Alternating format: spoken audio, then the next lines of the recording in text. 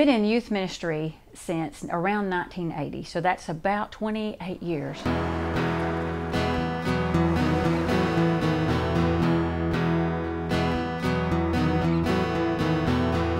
My full-time job is I'm a registered nurse, and right now I currently work in the cardiac rehab department of Baptist Hospital.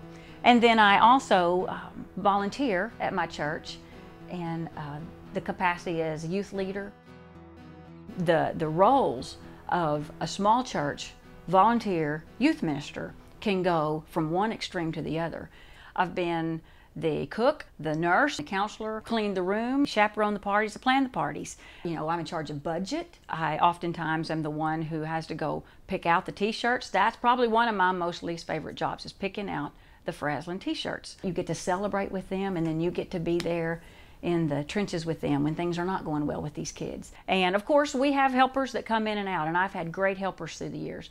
But pretty much the responsibility has fallen on my shoulders, which has been something that I have enjoyed and I have loved. But that's what I do when I'm not working. A few years ago, our church went through a time where we were really struggling with what probably some people would call legalism. Now, the effect that had on our youth ministry, from my perspective, was devastating.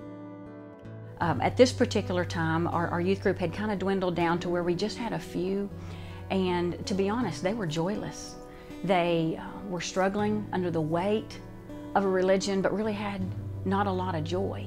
That tension and that stress, I think, translated to our children. We had Jaylyn was going to a counselor because she was depressed. She was struggling so much in her relationships, partly because she wanted to do these things, and we were saying, you can do those, but you have to act a certain way, and you can't do this because that would look bad.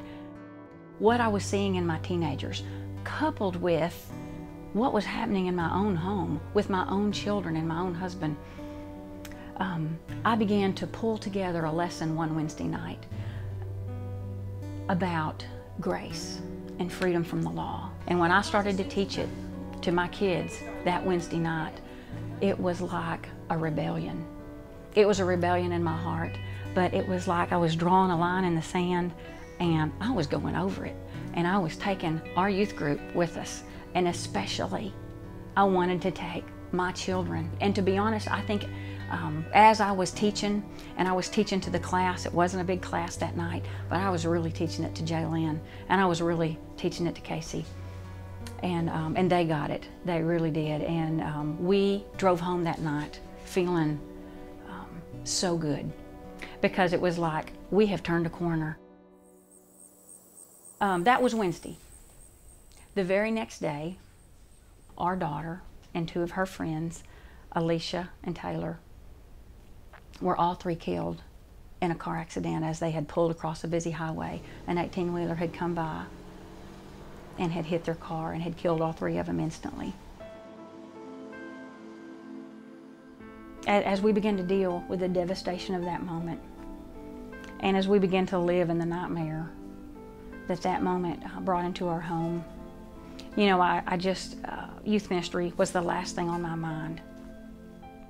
I really pretty much went into a survival mode and just focused it from that moment on of trying to live. I think often of that night, just less than 24 hours before, when I had taught that very passionate, very heartfelt lesson for me, but to my kids, and especially to Jaylyn, that I'm able to introduce to her and reaffirm to her the concept of wonderful, freeing, refreshing grace right before she goes out into eternity to meet face to face to the one who gave it in the first place. As we began to heal and as time passed, probably about 2 years, and I began to watch our youth ministry in our church. I watched them struggle. We still had no, we didn't have any staff. And so I began to start working back again. And once I was there, it was like I was home. It was where I needed to be. It was where I feel like I'm called to be. It's like I can't stay away from the youth room. Regardless of whether I'm inactive on the team, regardless of whether I'm teaching in the class, I will always, always be an advocate for that teenage group in our church. I will never give up on our teenagers.